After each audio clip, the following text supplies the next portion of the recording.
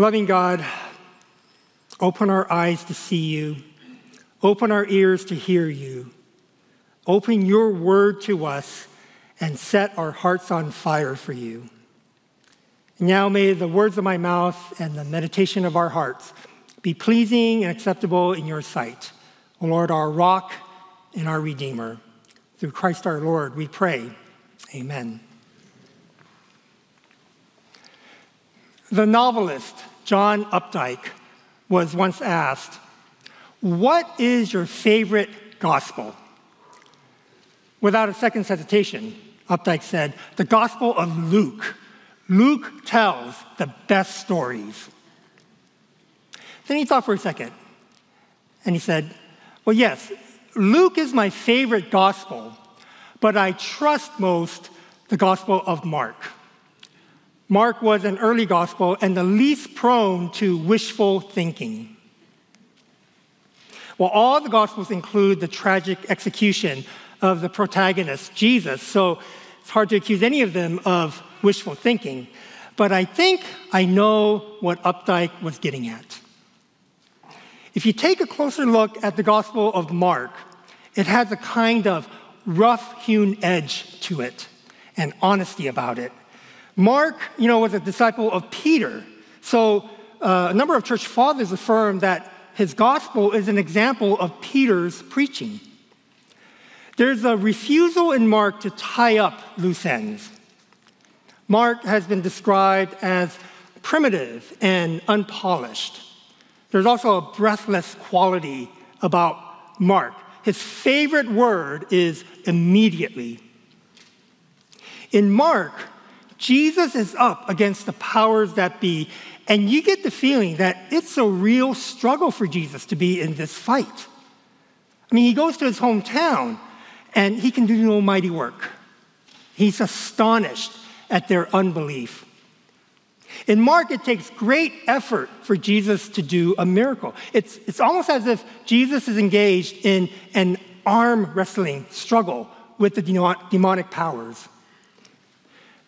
There are no Christmas stories to snuggle up to in Mark.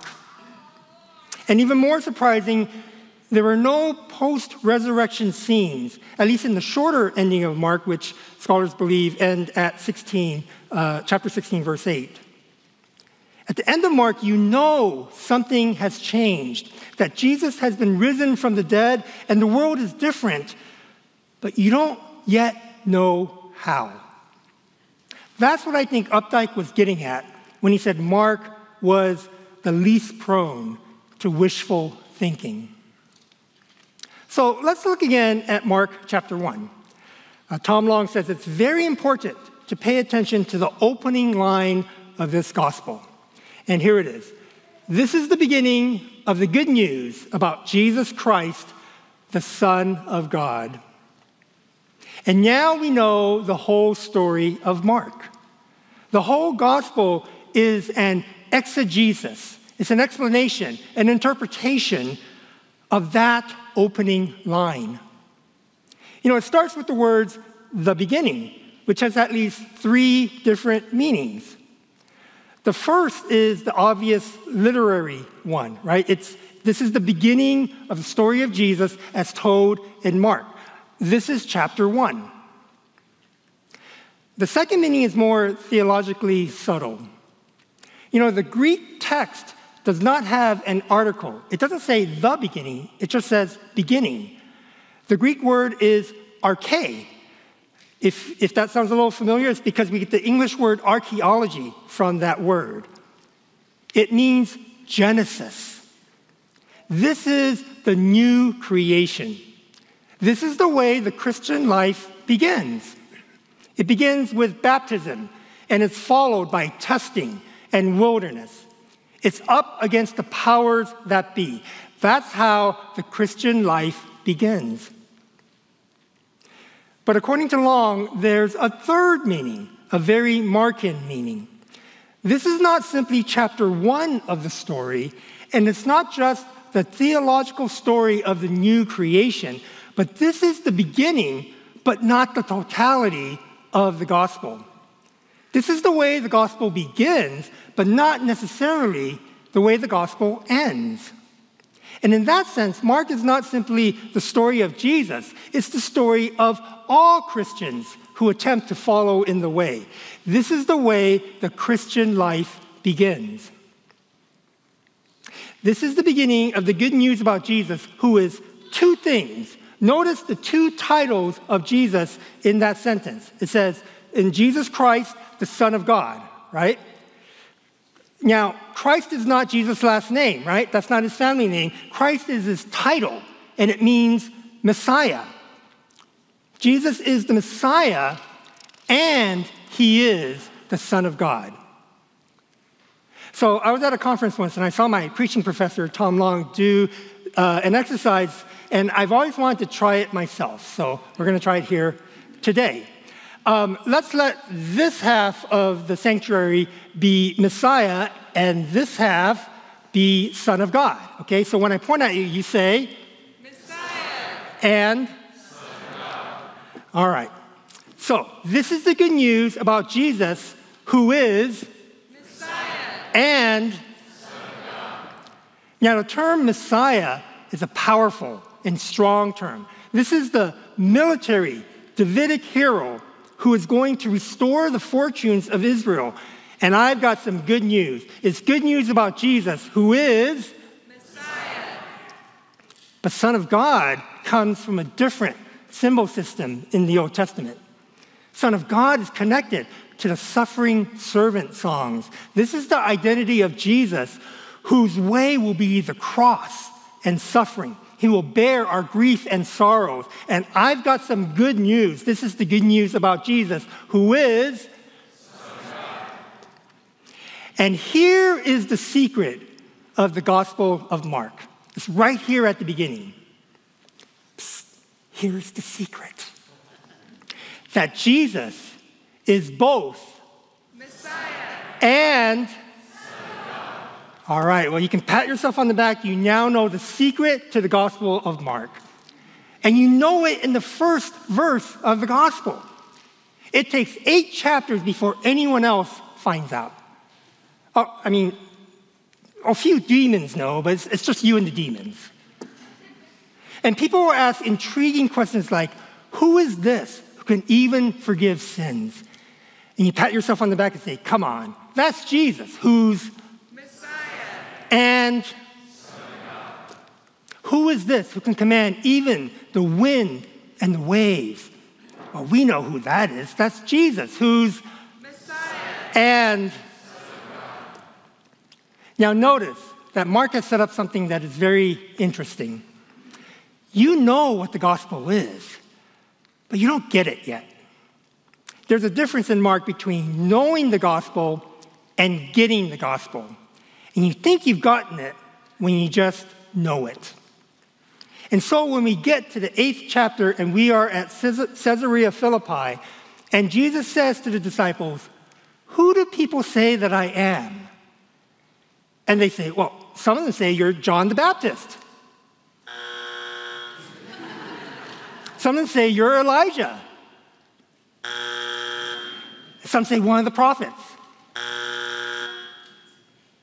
Well, who do you say that I am?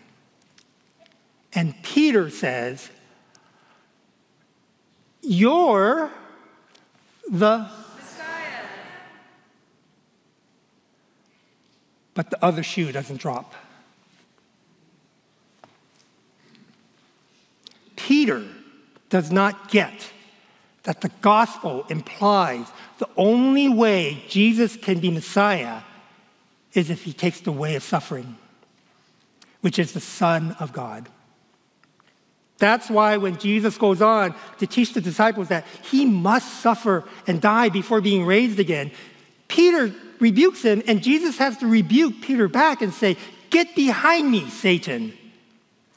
Jesus is the true Messiah because he knows he must undergo great suffering. This is made clear when we get to the 15th chapter of Mark, and Jesus is hanging on the cross, and the second shoe finally drops when a Roman soldier looks up at him and says, that is the Son of God. So with that as our context, let's take a closer look at the story of Zacchaeus. I've often wondered, why did someone like Zacchaeus risk his own safety to see Jesus? And I'd like to make the case that the secret of Mark's gospel can help us understand Zacchaeus' motivation. While Jesus is on his way to Jerusalem, he stops in the city of Jericho before going on to Bethany, where he will raise Lazarus from the dead, and finally entering Jerusalem on Palm Sunday. So this encounter with Zacchaeus takes place just a few days before Palm Sunday. Verse 2 tells us Zacchaeus was a chief tax collector and rich. That is a loaded sentence. We meet many tax collectors in the Bible, but the term chief tax collector appears nowhere else. The Greek is a combination of two words. The first is arche, which we heard before in Mark. That's the word that means beginning or first. So he was the chief, the leader of the publicans. And telones, which means a collector of taxes. That Zacchaeus was a chief tax collector and rich implicates him even more deeply in the corrupt tax system of the Roman government than your average tax collector. In a corrupt system, the loftier one's position, the greater one's complicity in that system. So before we go on, I want to make a side note about Zacchaeus. Earlier in the service, we heard our kids do a terrific job singing the Zacchaeus song. I love that song. I actually never had heard that second verse. I like that second verse too. But I used to sing that song with my kids when they were young. Zacchaeus was a wee little man, and a wee little man was he. The song states that Zacchaeus couldn't see Jesus because he was too short to see over the crowd. However, let's take a closer look at this sentence. Verse 3 of Luke 19. He was trying to see who Jesus was, but on account of the crowd, he could not because he was short in stature. Now, when you look at that sentence, in both the Greek and the Hebrew, it's actually not very clear who the short one was. Was it Zacchaeus or was it Jesus? Maybe Zacchaeus couldn't see Jesus in the crowds because Jesus was the short one, not Zacchaeus. We just don't know. Now, I do think it's likely, given the context, it was probably Zacchaeus who was the wee short one. But I just wanted to point out that that is not the only possible interpretation of this verse. And my wife, who is just 5'3", enjoys at least wondering about a shorter Jesus. All right, let's get back to our text. It's interesting that Luke mentions what kind of tree Zacchaeus climbed in verse 4. The sycamore tree is a large, leafy tree. So maybe Zacchaeus wanted to see Jesus, but not be seen by him or the crowd. But Jesus does see him in the tree. And surprisingly, Zacchaeus is named by Jesus. How has Jesus, so close to death, got time to play games with someone like Zacchaeus? One commentator thinks that Zacchaeus climbs the tree to see Jesus because the crowd is trying to keep him from seeing Jesus. They hate him. And once up in the tree, a tactical blunder, the people are egging Jesus to give him a prophetic scolding, something like they might expect from John the Baptist, a courageous stomping of the chief tax collector. But Jesus doesn't like the setup, and to Zacchaeus' complete amazement, treats him like a long-lost friend instead of giving him the pious scolding the crowd is expecting. And all who saw this began to grumble. Why? Why were they so upset? What's going on that they were so angry with Jesus?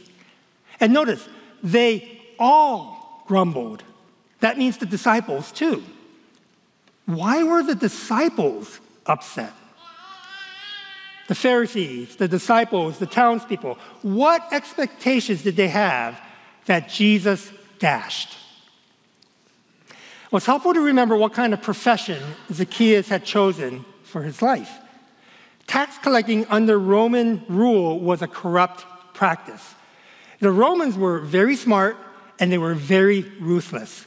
They would allow people that they had conquered to survive, be economically viable, and then they would tax them. They chose people from the general population who knew where the wealth was hiding to collect taxes, and then they protected these collectors with Roman soldiers. And tax collectors also accepted bribes from the people. So you can see how they were hated by their own people and were considered to be traitors. Tax gatherers were despised as ruthless bill collectors for a corrupt government. Even the Talmud, which is a compilation of ancient Jewish writings, looked down on them, allowing a Jew the sanction of lying to a murderer, to a thief, and to a tax collector. The people who witnessed the encounter between Jesus and Zacchaeus felt oppressed by the Romans. And most of them were anxiously awaiting the Messiah, someone like King David, who would free Israel from oppression. And many were hoping that Jesus would be this Messiah. They yearned for a Messiah who would conquer evil, who would take someone like Zacchaeus, someone that everyone despised and who so obviously was their evil enemy, and destroy him. But instead of destroying Zacchaeus, Jesus restored him as a son of Abraham. No wonder they all grumbled. As a result of this action, Zacchaeus gains ground while Jesus loses ground. And so already we can see the shadow of the cross hovering over this incident. And I love how Zacchaeus responds.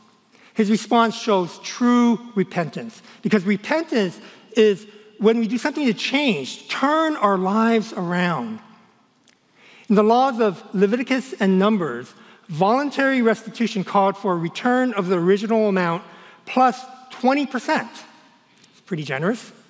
But Zacchaeus goes way beyond the law's requirement for restitution, and he gives back 4 times to anyone he has defrauded, as well as half of his possessions to the poor. Repentance is not solely a transaction of the heart. Repentance also bears fruit. When a person has experienced God's love, they tend to become more generous, like Zacchaeus became. We loosen up. We learn how to forgive, to ask for forgiveness, to be generous. Jesus sees Zacchaeus' repentance and restores his identity as a son of Abraham. I love the way Frederick Buechner puts it. Today, salvation has come to this house, Jesus said, and since salvation was his specialty after all, you assume he was right.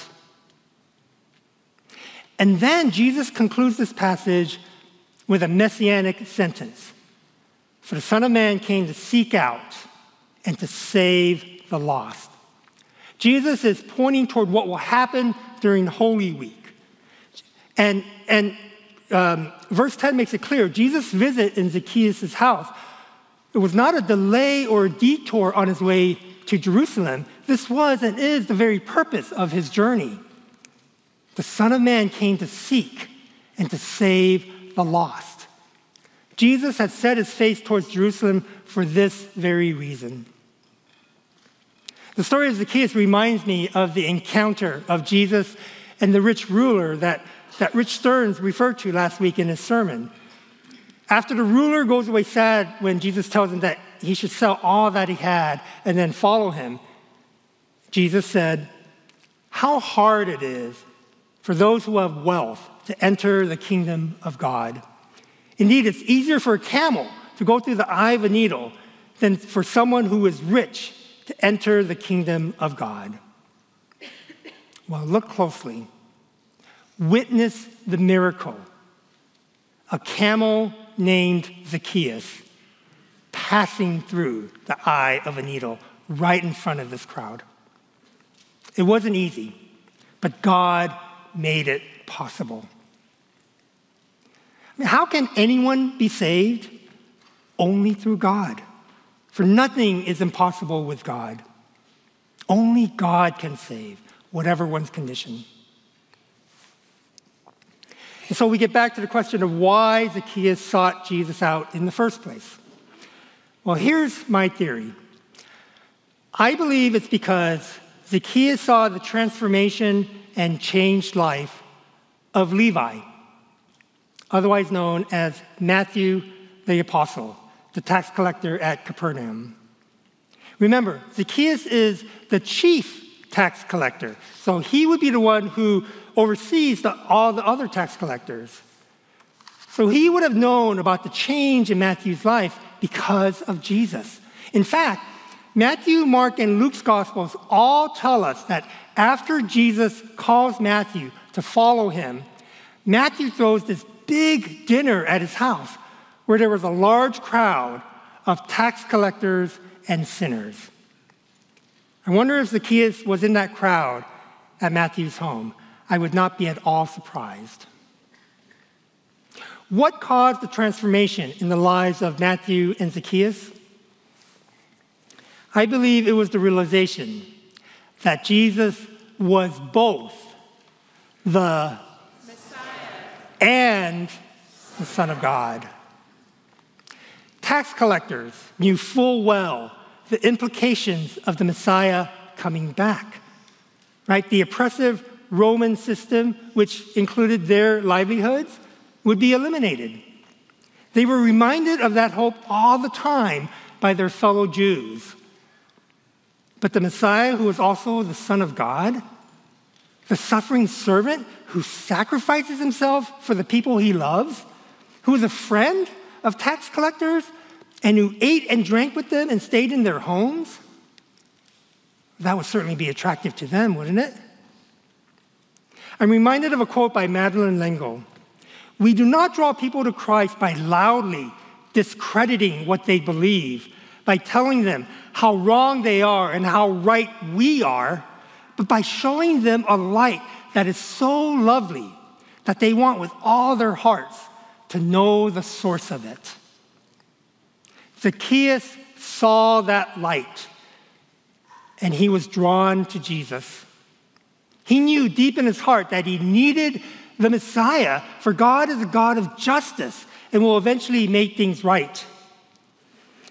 But for him to come to Jesus, he also needed an encounter with the Son of God, the one who offers grace and forgiveness. We need to be sure we don't only get half the equation, the Messiah piece, but not the Son of God piece, or vice versa. Jesus became Messiah by walking the way of the Son of God. Let's pray. Lord Jesus, we thank you that you are both Messiah and Son of God. We thank you, Lord, that your light is so lovely that we want with all our hearts to follow it, to know the source of it. Lord, be with us and bless us now. In Jesus' name we pray. Amen.